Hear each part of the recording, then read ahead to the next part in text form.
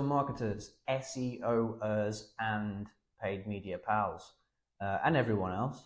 The Vixen Digital team have asked me to come up with a Black Friday SEO tip, and I actually have a really good one for you this year. But first, I just need to tell you a story. So once upon a time, we had an SEO client, and this SEO client was minding their own business, running their online store, and an affiliate marketing company comes along and says, "Hey guys, we will generate website visits, we'll shout about your products and hopefully increase your sales. But in return, any sales that do come from our efforts, we'd like a percentage of those sales." And our client, our e-commerce client says, "Yeah, great, that sounds good, let's give it a go."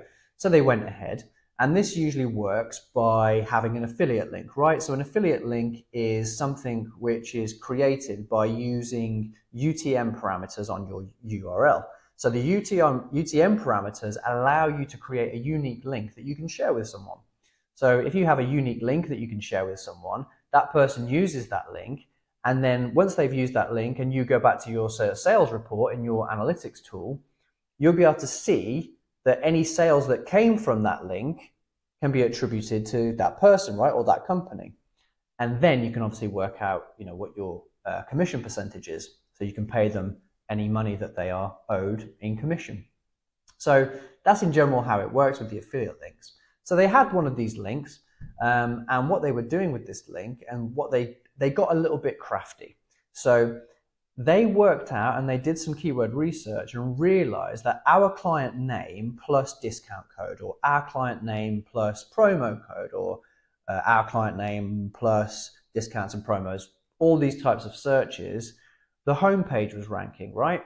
So what they decided to do was put their affiliate code on loads of discount code and promo code websites. Now, I'm not talking just one or two, I'm talking like hundreds. So what happened is very slowly, these discount and promo code websites overtook our homepage and dragged our client down the SERPs, and obviously these new websites, these promo code and discount websites, replace that, right? The kicker is that our client didn't offer promo codes or discount codes, just didn't do it.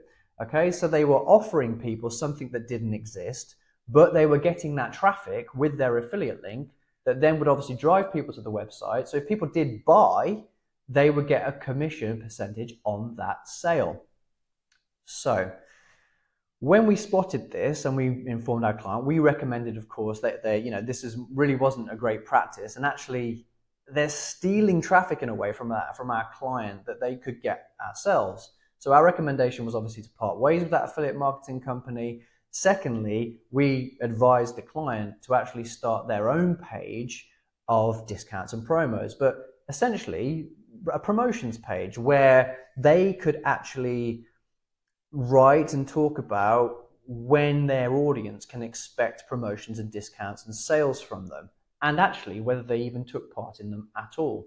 So it was this idea that they could actually control that and actually boost that and have a specific page on the SERP to recover those rankings lost. And this is what applies to Black Friday. So with Black Friday, it's exactly the same kind of thing, but if you have not got a Black Friday page on your e-commerce website, then you need one, even if you do not take part in Black Friday. Now, the reason for that is because if you do take part in Black Friday, then you can put all your products that are on offer and are on sale into that particular page, right? So you can have a dynamic feed or however you want to do it and bring all your products in that are on sale, and you can sell to people that are looking for those Black Friday deals. So it's a great user experience, and you're likely to get some rankings for and do some keyword research here, but obviously your brand plus Black Friday search terms. If you don't take part in Black Friday, it's also really important to have a page like this where it doesn't have to be a Black Friday page. It could be like a promotions page or a review page. A promo code page, or basically a page that explains why you don't take part in Black Friday, because that gives you the opportunity to communicate to your audience the reasons for not taking part in Black Friday. Perhaps you don't take part in Black Friday, but you take part in a different type of sale. Perhaps it doesn't align with your brand. Perhaps it just, we've worked with many clients that don't align with Black Friday, and that they choose not to take part in that particular sale, right? And that particular seasonal sale.